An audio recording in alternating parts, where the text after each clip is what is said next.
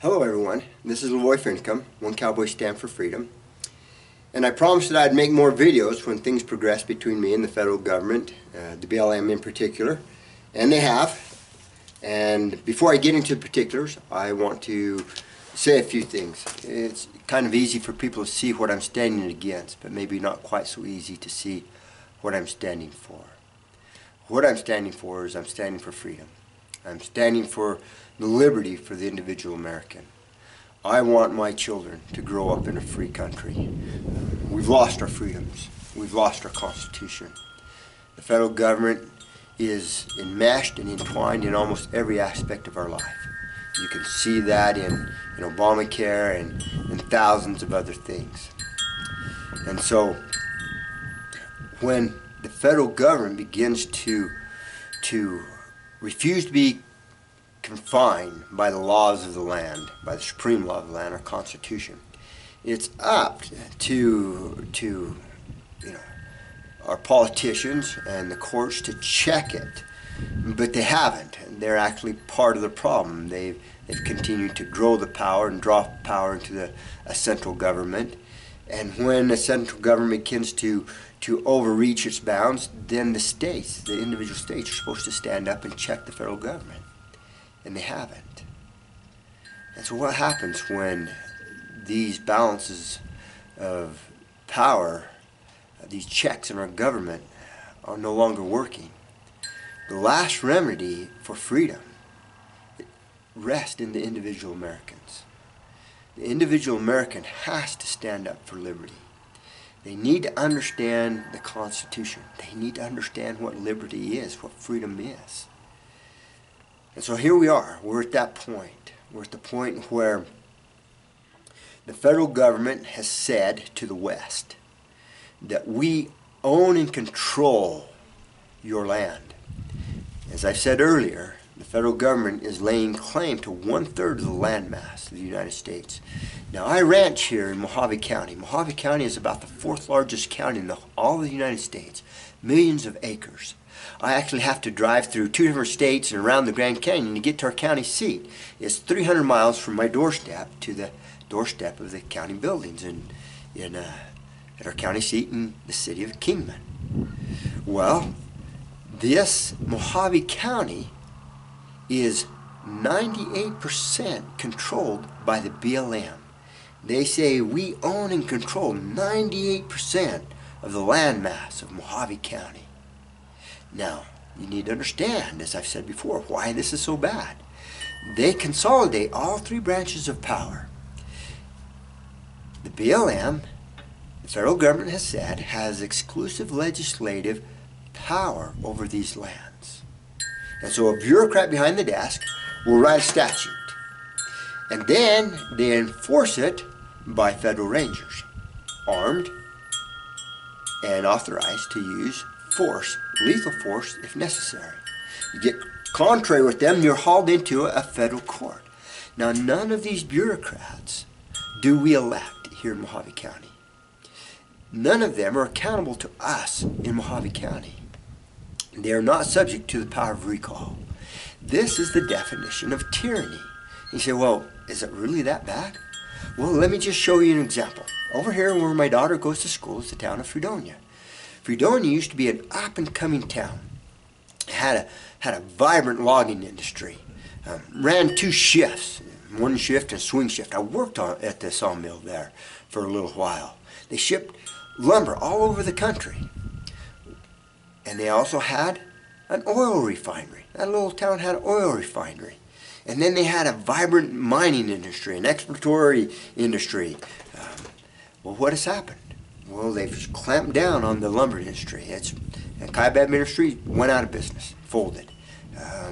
There's a little family that has a little lumber operation where they lumber just a few board, a little bit of board feet compared to what Kaibab Industry did. It's just a very, very small operation. So that lumber industry is gone. All the people that are employed in those 2 different shifts in that big company, they're all gone. People came from all down from Utah, from Kanab, working in that, besides the people in Fredonia. Well, what happened to the oil refinery? Well, EPA, shut it down. It's gone. It doesn't exist. What happened to the mining industry? Well, they shut it down. Ken Salazar, no more mining here on the Arizona Strip. When the last two little mines are played out, it's done. So what's happened? All of our industries left this little town. That leaves the people there. They either have to leave the community to go find work, or they have to try to stay alive some other way. And a lot of times that's by receiving some government welfare, some government subsidies, some help. And what happens to the individual when that happens? When a man's out there busting his butt on a drill rig or out in the timber logging and working hard every day, sweat of his brow, bringing home the bacon to his family, or he's out there in the mine or working his ranch, that builds the individual, builds his character, and he has self-esteem and self-worth, and the community reflects it. And so now the government shuts it down. They say, the federal government says, no, that's ours. That lumber's ours. That mineral's ours. That grazing is ours. It's ours. And we're shutting it down. But here's some welfare. You can have that. And so in that way, they destroy the fabric, the character of our citizens, of our nation. And so it is oppressive. Go down here to our county seat, the city of Kingman. Drive up and down the main streets there. Look at how many stores are boarded up. You tell me the Mojave County is thriving.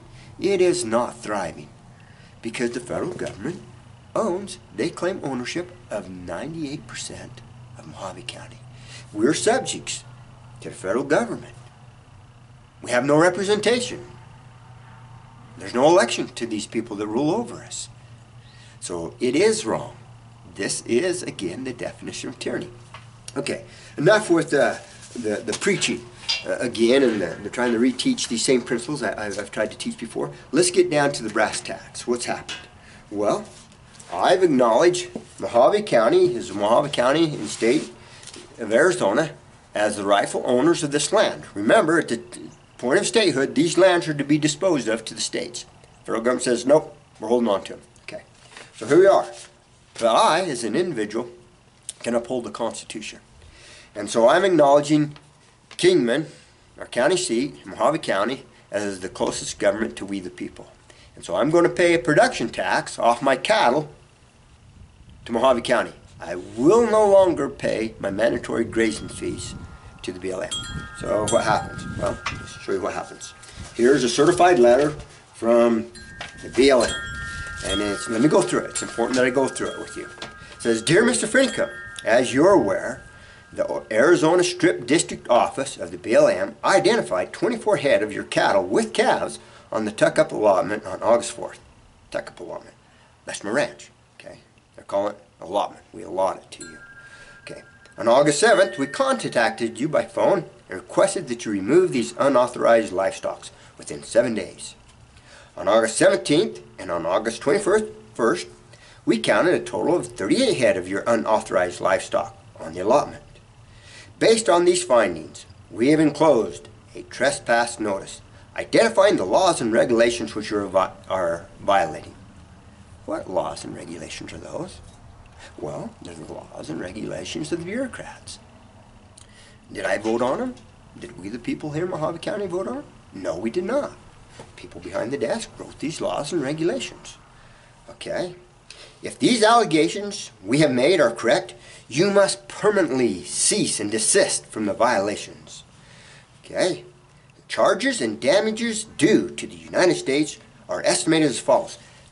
Charges and damages. Now remember, I've showed you that pasture down there, thousands of acres in that pasture. For 6 years I've never grazed on that pasture, never grazed it off. This is my first time turning in on that pasture, on that ranch of mine. And they said, oh, you can't have them there. You come in too early. We said, you can't come in here till October 15th. And so you've come in here too early. So you're in violation of our regulations. It doesn't matter if the grass is high and that I finally have water there and that for the first time I can graze this off. It doesn't matter. You're in violation of our regulations, of our laws. Okay, so here is a non-willful trespass fee of $92 and change and a willful trespass fee of $180. Got 2 fines for 10 days of trespass. This is just 10 days. We better look at the administrative costs that they leveled against me. An administrative cost of $1,185 and change. That's pretty typical of government, isn't it? And so the total amount that I owe them now for fees and fines for 10 days is $1,458 and change. Okay. Now, continue on here. These charges and damages will continue to accrue until your livestock are removed from the allotment. Until you get your dang cows off our land. You don't come in here till we say. I didn't buy this from them. They don't own it. They didn't purchase from our state legislature. Study the Constitution. They must purchase any lands from the states by approval of the state legislatures. They never did. They don't own it. And even then, it can only be for forts, docks, arsenals, those things for the defense of our nation. So who is the lawbreaker? Well, it's not me. It's them. You need to understand that. Let's continue on here. You, Lavoy Finicum, you're allowed 5 days from the receipt of this notice to appear at the BLM office at 345 Riverside Drive in St. George to effect a settlement for your trespass damages. Get your butt down here in 5 days. Pay these fees and ask for forgiveness. And we can probably work this out. You know that's not going to be happening, don't you? Okay. Now it's also important that you begin to put names to these people. These bureaucracies are made up of people. District Manager, to sincerely, Timothy J. Burke, District Manager. So here he is. This is the man. This is the bureaucrat that's threatening me. Well, not only me, here he goes. He sent a copy of this letter to my lending institution. Okay, so he's going to put some pressure on. Boy, get back in line. He said, I'm just a small rancher. I don't have deep pockets. You know, I have mortgages on my house here. I got mortgage on my ranch. You know, and there's my trucks out there. I got payments on my trucks I got to make. You know, I'm just like most Americans, just working hard, trying to make payments, trying to put a roof over my family, put food on the table. You know, I'm not out there fighting with people. I'm not out there threatening people. Okay, well, so here's my response. Certified letter, receipt return, or return of receipt. Okay, well, certified mail. Dear Mr. Perk, this is my letter to inform you that the BLM stole approximately 45,000 gallons of my water out of my Coyote Springs holding tank this summer. I understand it was used to fight some wildland fires, but you neither asked nor paid me for my water. You could have used the helicopters to draw water out of the Colorado River and had plenty of water without taking mine. Coyote Springs is my only live water on my ranch, and I have deed to 50% of that spring. That is 50% for 12 months out of the year. You, the BLM, claim you own the other 50% of the spring to be used on your ranch, the BLM's ranch, which borders mine. I hereby give you notice that you have 7 days from the receipt of this letter to return to my Coyote Springs tank 45,000 gallons of water. At the end of 7 days, if you have not restored my water, I will turn all 100% of the water onto my ranch until I've recovered the stolen amount. The spring flows approximately 500 gallons a day. You know, it's not a big spring, it's just a little spring. My only spring. My daily amount is 250 gallons a day. That leaves 250 gallons a day that you claim is yours. Illegally, I may claim. I have no constitutional right to own that. To repeat, if my water is not restored in 7 days, I will be taking all the water flow of Coyote Springs for the following 180 days. You divide 45,000 gallons divided by 250 gallons. It takes 180 days to make up the stolen amount. In addition, I give you notice to leave my water alone in the future, to leave my cattle alone, to leave my grazing rights alone. I am sending a copy of this notice to the Mojave County Sheriff and to the American people. This is me giving notice to you, the American people, so that you may know what's going on. Okay, so now you can see the pressure that's starting to come. And you know I'm not going to bow. You know I'm not going to bend down. Now when, as I said earlier, when the states, or when our politicians, when our representatives fail to confine the federal government to the strict confines of law, remember, there are specific and enumerated powers, narrowly defined, that the federal government must function within. They're way out of bounds. When our politicians fail to hold them in that, and then when our courts, when the Supreme Court fails to hold them in that. And remember, people say, well, if the Supreme Court says it's okay, then it's okay. That's not true. Our rights aren't defined by 5 men in black. And let me quote you Thomas Jefferson in 1820, as he got older and saw what the Supreme Court was doing. He said, to consider that the courts, the Supreme Courts, to be the sole arbiter of all constitutional questions is a dangerous doctrine and will lead to despotism. And that's what it's done. My grazing rights do not exist because there's a federal government or there's a Supreme Court.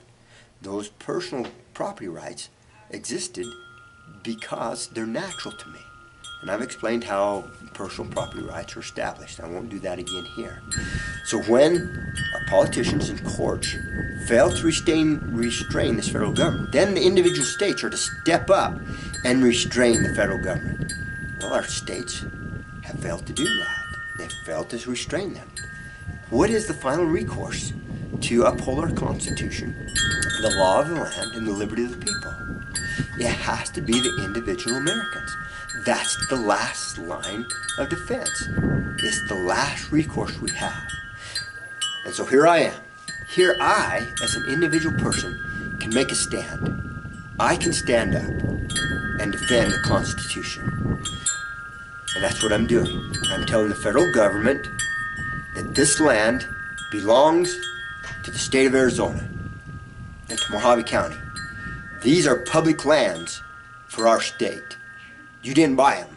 You didn't purchase them. They're ours, the state of Arizona's.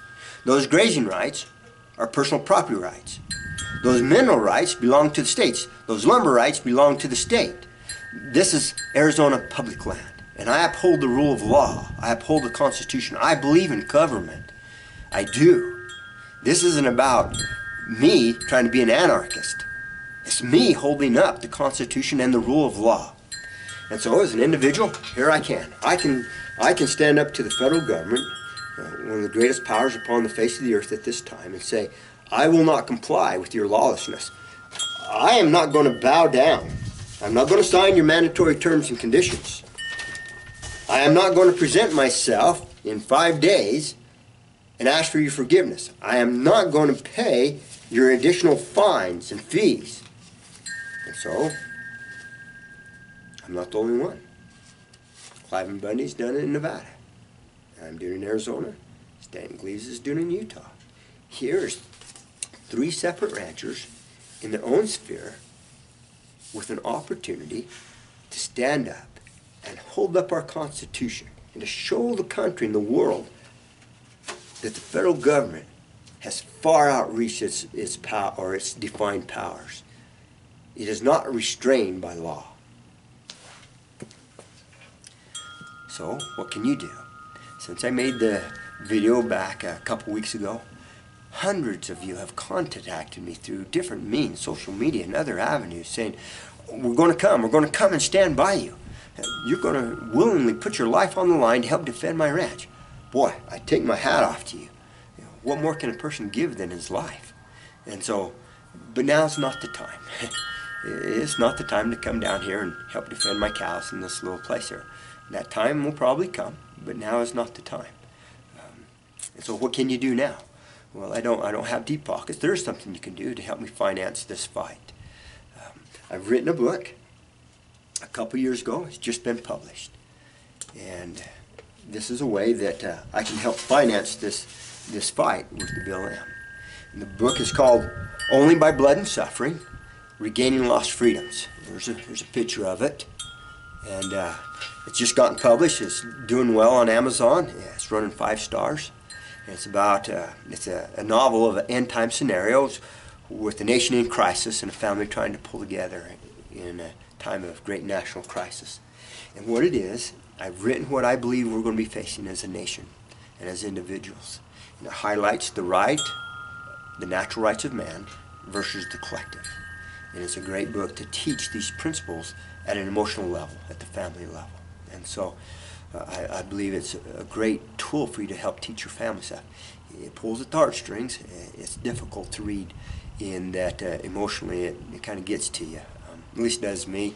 I've reread it a couple times and it still gets me, even though I wrote the book. But yeah, if you want to buy that book, it will help me to fund and finance this fight, because they will come at every angle and every level. But the time will come, whether it's with me or again with Clive and Bundy down in Nevada, or with Stanton Gleaves up in Utah. You Americans, you people who love freedoms, in whose hearts and breasts that fire still burns, you're going to have an opportunity to come here and stand with individuals that are standing. I'm not sure which ranch it is they'll take out first, but they've got to crush all three of us. They can't let this go. What happens if other ranchers start standing up? They got to put this down. And the rumor is that instead of the head of BLM, old Dan P. Love, trying to run it this time, that the FBI is going to run the next operations against us. I'm not sure how it's going to come or when it's going to come. Things could develop fairly fast, particularly over my water, because I am going to protect my water. I am going to use my water. That means I'm going to shut the water off to the BLM's ranch, and they stole my water. I'm going to replace my water. Or they could take that tanker, get some tankers, and go fill my tank back up, and then don't have an issue. Be fair, be just. Anyway, please share this. Please let everybody know how it's progressing. Don't need to hop in your car or your truck and come here just yet. Might next week, might next month, or 6 months from now, or whenever. Don't know how it will progress. But please keep America in your prayers. Please keep those who are seeking to defend the Constitution, please keep them in your prayers. It means a lot. This land is a land of freedom. It was a land of freedom. It will be again if you, as an individual American, stand up. And I'm standing here. And Cliven is standing there. Stanton Gleaves is standing over there. And other people are standing in their place. And we'll stand together. We will uphold these freedoms. We will restore these liberties. I truly believe that we'll come out on top. I believe God's on the side of freedom. And I want to say that. And thanks again for all your support. Catch you later. Keep you updated. Thanks.